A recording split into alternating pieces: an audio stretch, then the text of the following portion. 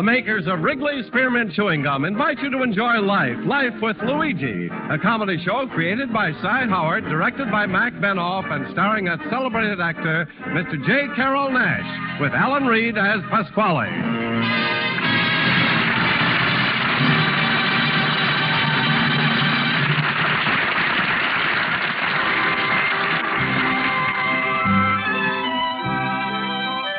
Friends, the makers of Wrigley Spearmint Chewing Gum are glad to bring you Life with Luigi because they feel it's a friendly, good-natured show that offers you relaxation and enjoyment.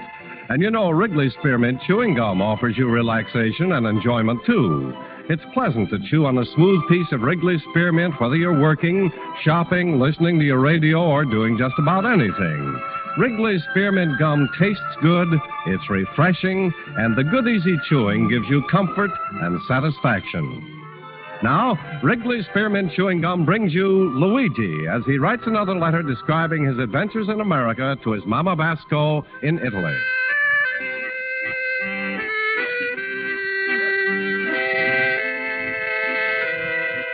Dear Mamma Mia.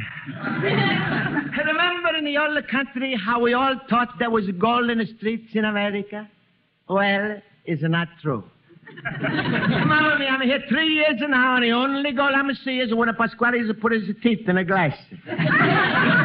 You see, right now in America, they got what's called inflation, which is got to do with a dollar. To explain to you short, Mamma mia, inflation means money is a good, but a lamb chops is a better. In America today, if you walk in a market with $1, even a potatoes is a laugh at you. And the milk, Mamma mia, about the milk.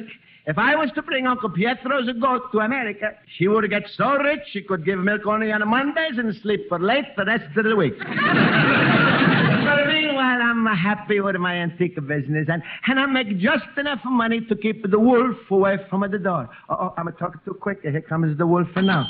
Luigi, my friend. Hello, Luigi. Hello. Hello, Pasquale. Luigi, you're looking fine, beautiful. In fact, I never saw you looking so good. Pasquale, something is wrong. Why? Because I say you look so good? When you grease me up like that, I know you're getting ready to put me in a pan. No, Luigi, I really mean it. Today you looking like a nice, fresh garden. Your cheeks are like 2 rosy apples. Your mouth is like a red of cherries. Your eyes are like 2 black grapes. Luigi, your face looks such a nice, fresh garden. I feel like dumping a bag of Vigor over your head. Oh, Pasquale, stop. You're making me blush. Hey, why you suddenly so nice to me today, huh? Because I love you, little banana nose. And I'm loving you too, Pasquale. Hey, Luigi, couldn't you take the love you got it from me and transfer it to my nearest living relative? You mean a Russia? I don't mean ex-Xavier Kugats. Pasquale, I'm in America over 3 years now. All I'm keeping here every day is Russia, and more Russia. I'm starting not to like it. You're right, Luigi. I'm going to change your name into Sam. Now, look, we all want something out of life, everybody. We all got our price. You tell me, what do you want out of life, and I'm going to listen. All right, Pasquale. Well, I want the peace and enough for money to eat, to pay my rent, to buy few little things. In other words, Pasquale, I want everything you get free in this democratic country. That's fine. Rosa wants the same things. So why don't you 2 Democrats get married and have a little third party? What do you say, little cabbage puss? Well, maybe someday, Pasquale, but is no rush. Sure. There's no rush, Luigi. And is there no hard feelings, huh, Pasquale? No hard feelings, Luigi. That's good. Now get ready to move out of the store tomorrow and leave town for good. Leave it. I hate two-faced ingrates, Luigi. I'm going to once and for all Jekyll up your hide. But, Pasquale, what are you talking about? I'm talking about the biggest catastrophe ever hit you, Luigi. Pasquale, your landlord, is getting ready to sell this whole building next week to a furniture dealer by the name of Mr. Murphy. Pasquale, you going to sell at the antique shop? That's right. The Murphy offered me $20,000 for this to build it, and I just decided to take it. Yeah, but Pasquale, if this Murphy buys the building, he's going to throw me out. I'm going to have no business, and I'm going to starve to death. Luigi, you see this ear I'm pointing to? Yes, sir. That's my deaf ear. Now, if you want to get a quick action of talking to the right ear, that's the one I keep for listening to future son-in-laws. Well, Pasquale, Sorry, my boy, I didn't hear a word you said. Well, all right. I'm going not to my night to school, Pasquale. I'm better say goodbye to all of my friends there. So long, Pasquale. So long. And a good riddance. I'm going to teach that pupsqueak once and for all. You can lead a horse at the water, but if you don't marry her, you're through with a Pasquale.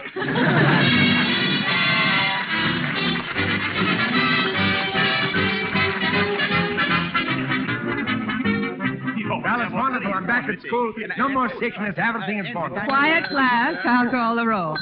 Mr. Basco?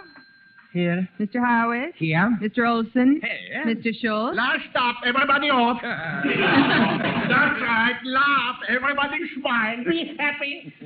Please, Mr. Schultz. Now, class, today I asked you to learn some new spelling words. So let's see how smart you are. Who will volunteer to spell the word insubordination? Well, who will volunteer? Mr. Schultz, if you're volunteering, just raise one hand, not two. Who's volunteering? I'm giving up. Oh, come now, class. Won't somebody try? Insubordination. Remember what I once told you. If a word seems too difficult, try breaking it up. That word you can't break up. You got to smash it to pieces. Mr. Schultz, since you insist on talking out of turn, we'll let you spell the word. All right. W-O-R-D, what? I meant insubordination. Right. I try. Insubordination. The INSUBORDINATION. Well, that's very good, Mr. Schultz. To tell the truth, it was a lucky guess. Don't be so modest. Now, Mr. Basco. Huh? Wake up, Mr. Basco. Spell the word receive, please. Receiver? Oh, come now. What is the spelling rule involved in that word? Mr. Olson, you tell him. I would be happy to. In such words, the general rule is I before E except after C. Now, I could give a few dozen exceptions to the rule, Miss Spaulding, or do you think that may confuse them? Olson, I get for shimmel just for listening to you. Quiet, please. Mr. Basco, now that you've heard the rule, spell the word receive. All right. Emily sounds just like a poopy dog. Mr. Schultz, Mr. Basco, you're not even trying. The correct spelling is R-E-C-E-I-V-E. Do you know the word now? Yeah, the word is Murphy. Miss Spaulding, something's wrong with Luigi. Why, what's the matter, Mr. Basco? A headache? No, it's a Pasquale. He's going to sell a whole building with the antique shop to some furniture man, Mr. Murphy. Jiminy, that Pasquale is just an unmitigated 14-carat yerk. Mr. Basco, why is he doing this? Do you know? Rosa. I thought so. That Pasquale's got a real single-track mind. Yeah, and he's going to keep on having that single-track mind till he marries off his caboose. Mr. Basco, you do have a serious problem. I wish there was some way I could help you. Ah, smile, Luigi. You got nothing to worry about. You just go into another business, that's all. Yeah, but like what, the Schultz? Well, you could be a butcher. You got a nice fat thumb. Cheer up, Luigi. Well, there's the dismissal bell. Mr. Basco, would you mind staying after class? Perhaps I can help you with your problem. All right, and thank you, Miss Spaulding. Good night, Luigi. And if there's anything I can do, please call on me. Me too, Luigi. Count on me for anything. Well, thanks, Austin Horowitz. That's good. And any worst comes to worst, Luigi, you could always work with me in my delicatessen. Sure, you could stand and watch my cash register. I don't trust myself lately. Come on, Luigi, smile. Be like me. Always happy. Always laughing. Ooh, my rheumatism is killing me.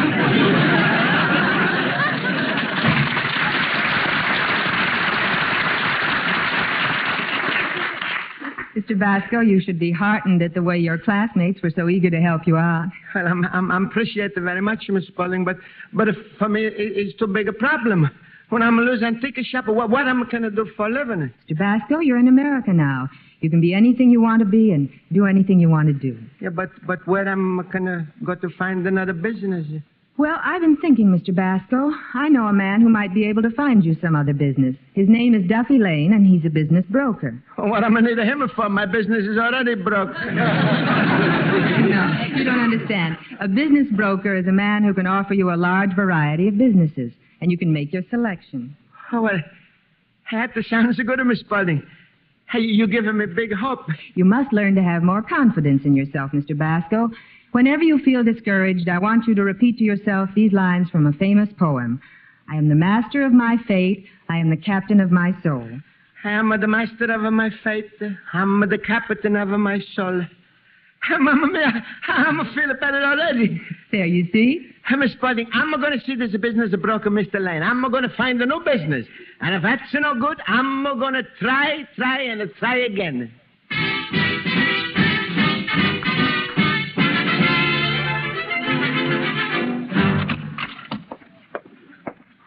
Hello, Pasquale. Yes? Hey, Pasquale, I am the master of my fate. I'm the captain of my soul. Well, what do you know? Mr. Shrimp Boats, a 1952. For a fellow who's about to lose his business and be kicked out in the street, you sound pretty happy. Well, why not, Pasquale? I'm got a big confidence in myself, Pasquale. I'm the captain of All right, Captain. Stop. You're getting me seasick. Come on, Luigi. Get a sensible Mary Rosa before it's too late. Pasquale, I'm the master of my fate, not the fact. In case you want to know more, here, look at this card. Well, let me see. Right there. Duffy Lane, business broker, Austin 46557. That's right. I'm just had a talk with him, and he's going to find me new business. You had a talk with him, he's going to find you a new business, That's right. Like what? The selling the popsicles at the Eskimos?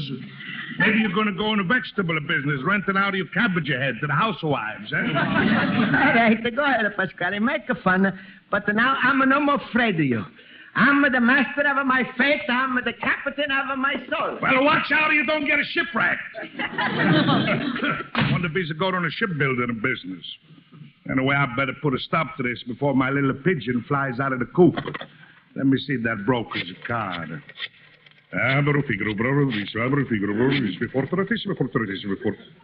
Hello?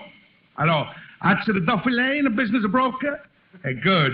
I'm a very good friend of a new customer of yours, Luigi Basco. I'm surprised that you promised him you're going to find him a new business. Well, you see, he's had 10 different businesses in the last 3 years, always a fall apart. Why? I'm glad you asked me that. It's because of his hobby. What's his hobby? Raising the termites.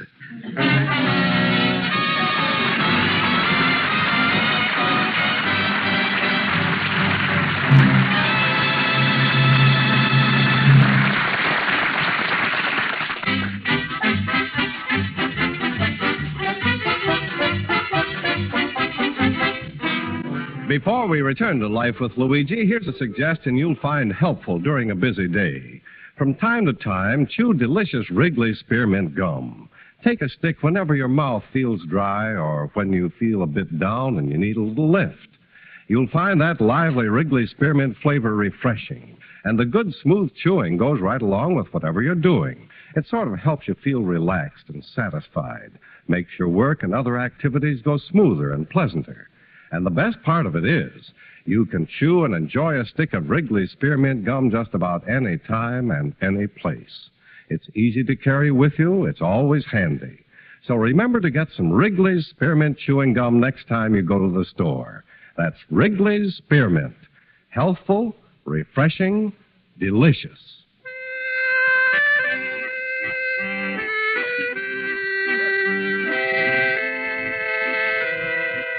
Now let's turn to page 2 of Luigi Basco's letter to his mother in Italy.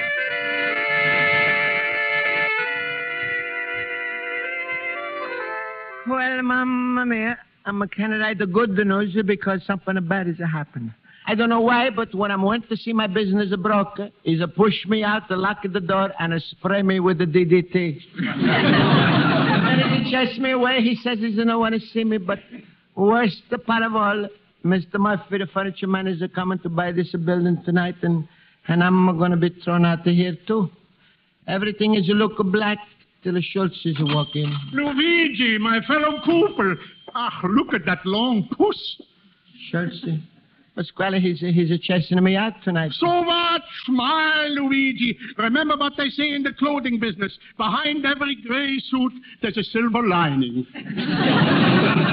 Yeah, but Schultz, well, you know how bad I'm feel about the losing the antique business? Well, is it just impossible to smile? Poppycockle. Luigi, sometimes we got to smile to keep from crying. Yeah, but Schultz, what am I going to do? I'm all mixed up. Well, Luigi, the way I see it, you got two choices. One, you could borrow money for a while. Oh, no. I'm never going to borrow money. And nothing is ever going to make me borrow money. What's the number two choice? Marry Rosa. Schultz, you know where I'm going to borrow $100? Wait, Luigi, there is a third choice. You could find yourself a job. Job? Sure. You know, that thing people do in their spare time between 9 and 5 just to keep alive? Wait, Luigi. Into my head an idea just pooped. Well, what? One of my best customers, Mrs. Charlie Carr, is the wife of the personnel manager of the Etna Steel plant. I'm going to talk to Mrs. Carr right away, and in 1 hour, you got to get a job. Yeah, but Schultz, how you know Mrs. Carr is going to try? Listen, a woman's got to be nice to 2 men in her life, her husband and her butcher. If Mrs. Carr dares to refuse me, the next time she orders Wiener Schnitzels, she gets less Wiener and more Schnitzel.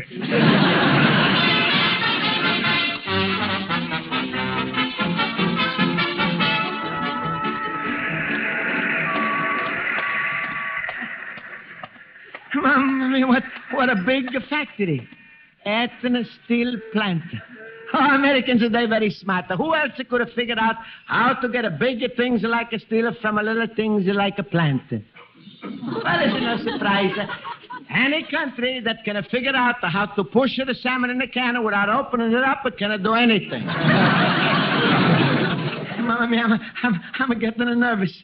I wish you could be with me, Mamma mia, like when you took me to school for the first time. Remember, Mamma? Well, be brave, Luigi. You're the master of your fate, the captain of your soul.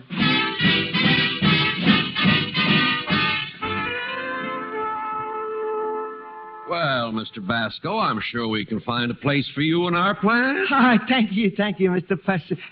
Personnel Manager. Here's a little present I brought to you from Mr. Schultz. Oh, thank you. Must be about 20 Frankfurters in this bag. No, it's 18 because I had a lunch. I'll just put them in my desk, one of the cold drawers. Now then, let me fill out a card for you. Your name? Luigi Basco. Address? 21 and North Hollister Street. Zone? Safety. Yeah, sure. Right outside of my store is a safety zone. Oh. Well, we can fill the rest in later. Now, Sure. Mr. Basco, Etna Steel would like to fit you into the job you're best suited for. Now, what have you had the most experience in? Most experience I had in it? Antiques. Mr. Basco, when you're not around antiques, what do? I like to sit and read. Good. And what do you read about? Antiques. Mr. Basco, the type of work we offer is arc welding, spot welding, high-pressure metal plating, operating a drill press, and handling a Bessemer-type foundry.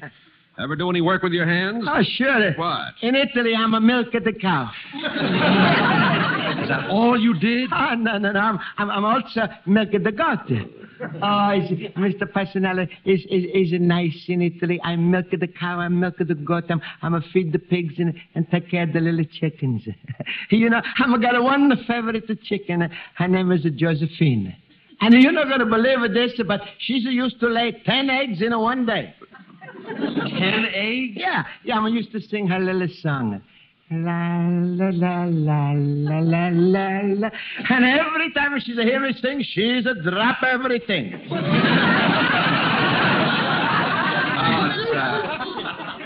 Oh, well, for sure, in a big place like this, must have at least one cow. We have a Coke machine. We have a Coke machine. Well, Mommy, how you squeeze the cow in that? Well, Mr. Basco, fortunately, we have a lot of war contract work, and we do need help. I'll give you a note to one of our foremen. He'll put you somewhere. Oh, thank you, Mr. Karen. Thank you so much. I'm going to plant so much steel, you're going to be very proud of me.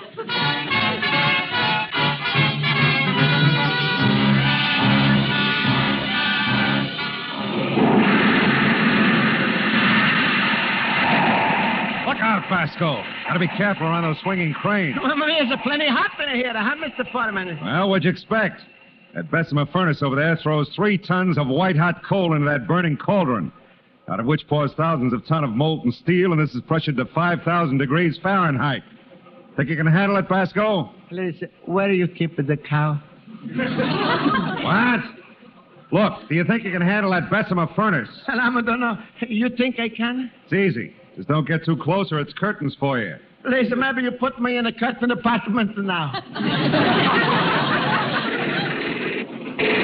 Come here, Basco. I want to show you the next step. That red-hot steel you see over there is cooled down from 5,000 degrees to 40 below zero by the supercooling action of 500 icy drafts blowing jets of freezing air up and down. Mama, that reminds me. What? I forgot to defrost my icebox. And now over here is the end product of the whole operation. We call it pig iron. Pig iron?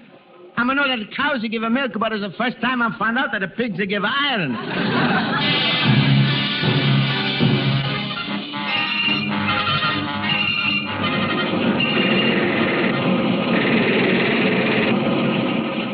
Basco, you might have to handle some of these machines pretty soon, so listen to what I tell you. Yes, sir, yes, sir. Now, this here is a 4-ton jig press. Uh-huh. These here are turret lathes. Uh-huh. Those are nut and bolt forges, and that over there is a combination Clyde binder and Latina pusher. Uh-huh. Think you can learn to handle them? You sure there's no cow in the factory? No. Now, come on with me. I'll turn you over to the superintendent. Superintendent, Mamma mia, I'm going down. He's turning me over to the janitor.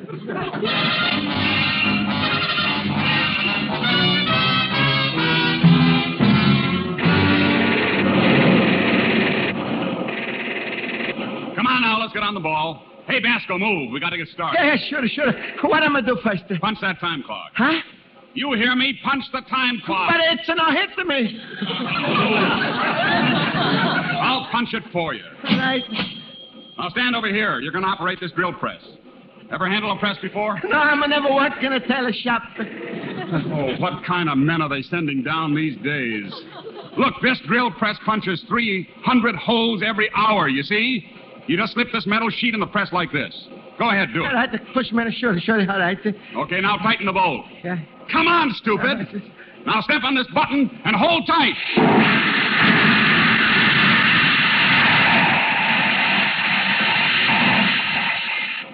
All right, Basco. Get up off that floor. All right. Now step on it. Get to work. All right, men, don't stand around and watch. Let's go.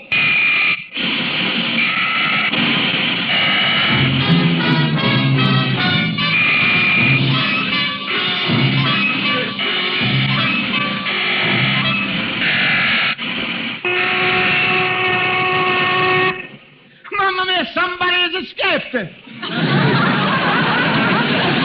That's the lunch whistle, Basco. Okay, boys, take 30. Hey,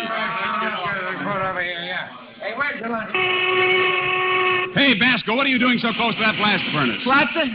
What are you doing so close to that blast furnace? Oh, I'm just want to toast a little bit of bread. Get away from there. Okay, boys, get back on the job. Let's go. Please, I'm not able to make a little sandwich. Mamma mia, I'm not can do this. I'm all mixed up. Look out, Basco! Watch out for that swinging crane! Run for it! Yeah, you're right. I'm not going to run for it, and I'm not going to stop until I'm going to be home.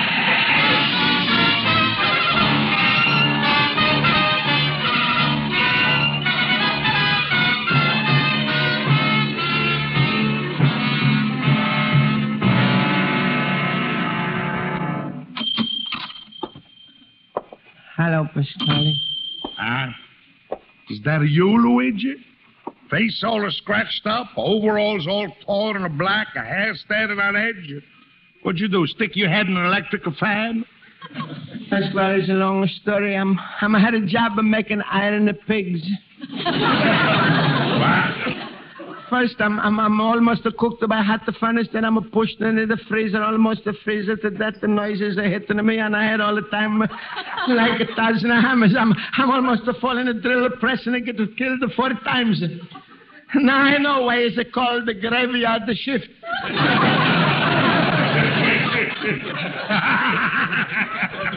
So the little pop squeakers are trying to be awake of the man, eh? Tell me, my big wage earner, how much money you making today, eh? I don't know. First, they take out a Social Security, state tax, income tax, unemployment insurance, accident insurance, union of those. I think I owe them 10 cents.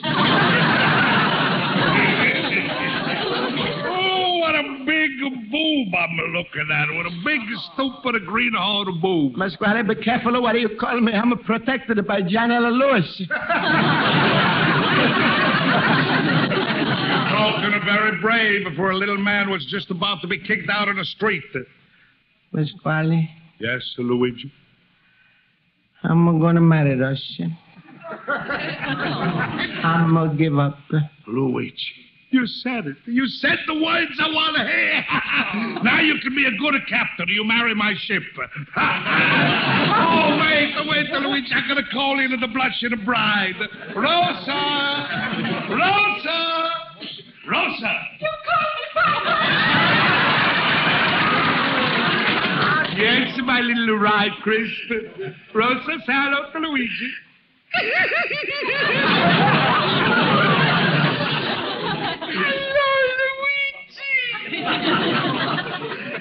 Hello, Rush. Well, Luigi, now you decide to be my son-in-law. You got nothing to worry about. I'm going to make a lot of money selling this house, and you're going to live off for the profits. I'm looking for... Oh, there you are, Mr. Pasquale. Oh, hello, Mr. Murphy. You coming to close the deal for the furniture store, eh? No, the deal is off, Mr. Pasquale. Off? For why? What's happened? I saw my business broker, Mr. Lane, today, and he told me someone gave him a tip over the telephone that this building is unsafe. Unsafe? That's right. It's got termites. I'm sorry, Mr. Pasquale. Hey, wait, Mr. Murphy. I'm the one who called up. I'm a big liar. Mr. Murphy. Hey, Pasquale. Yes, Pasquale. son, what? Hey, so you told my broker I'm going to get termites. Luigi, you heard what I told him, Murphy. I'm a big liar. Don't believe me. Luigi, where you going? You promised to marry Rosa. Don't believe me, Pasquale. I'm a big liar, too.